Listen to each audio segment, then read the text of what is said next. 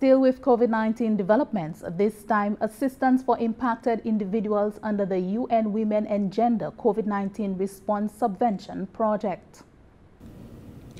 Under the Engender, Enabling Gender-Responsive Disaster Recovery, Climate and Environmental Resilience in the Caribbean project, Global Affairs Canada has repurposed funds to support a COVID-19 response through UN Women Multi-Country Office in the form of small grants for the tourism and agriculture sectors. Persons in these sectors have been negatively affected by the COVID-19 pandemic, and the funds will be offered as a source of relief. This aligns with the Engender Project's mandate as it seeks to further integrate gender equality and human rights-based approaches into disaster risk reduction, climate change adaptation, environmental management frameworks and interventions, as well as identifying and addressing some of the gaps to ensure equal access to disaster risk reduction, climate change and environment solutions for men, women, boys and girls in 9 countries, including St. Lucia. Jani Joseph is the Director of Gender Relations in the Ministry of Education, Innovation, Gender Relations and Sustainable Development. None of us, especially those of us whose incomes were not impacted by the pandemic, can fully comprehend what the women whose livelihoods were lost to the COVID pandemic are really experiencing.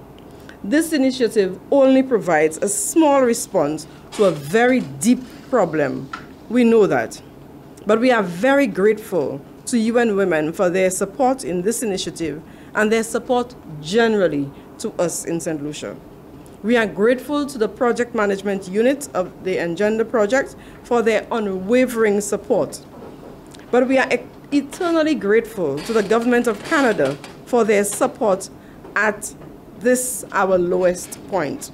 We hope that this small gesture of support, of which you will hear more about during the ceremony, will go a long way towards providing relief to the 110 recipients in this most challenging time.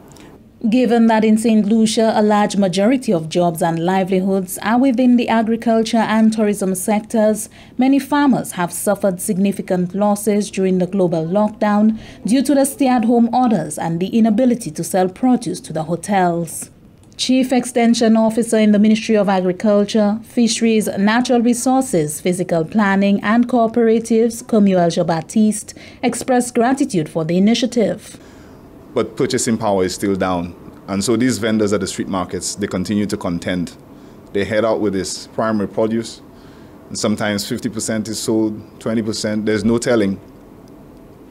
And so we see that this COVID-19 has had some severe impact, but not just on the vendors. We have the agro-processors.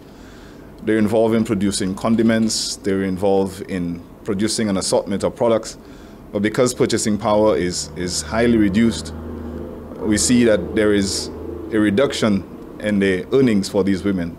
And so the Department of Agriculture is really thankful that the Engender Project and United Nations Women have taken a decision to provide support to those vulnerable populations. The travel restrictions affected accommodations, restaurants, local craft vendors, souvenir shops, taxi drivers, tours and other activities frequented by locals as well as international tourists. Ministry of Tourism, Information and Broadcasting, Culture and Creative Industries Tourism and Research Officer Tercel Lewis explained that thousands of employees in the tourism sector were negatively impacted by the COVID-19 pandemic. And again, this program is very important. We see that a lot of women have been disadvantaged during this pandemic. We know that a lot of other work is coming up. We have a lot of construction happening on island. However, we know that it's mostly men who are usually employed within that field. So it's very difficult. We have a lot of women in terms of their skill set for these persons to be re-employed. So this program really is going to be beneficial to them. So on behalf of the Ministry of Tourism and its operators, we would like to say a heartfelt thank you to the Department of Gender Relations for the introduction and the successful rollout of the UN Women and Gender COVID-19 Response Program. The assistance you have provided here is extremely crucial to these women who depend on the sector in these uncertain times. 60 women craft vendors and tour guides across St. Lucia will receive support in the form of cash grants and food vouchers for 2 consecutive months. 50 small rural female farmers will be receiving financial support towards purchasing farming equipment. Each recipient will be receiving a voucher valid for 1 month from the date of issue to redeem at any of the 4 local farming equipment stores which were pre-selected by the Ministry of Agriculture. From the Government Information Service, I am Janelle Norville.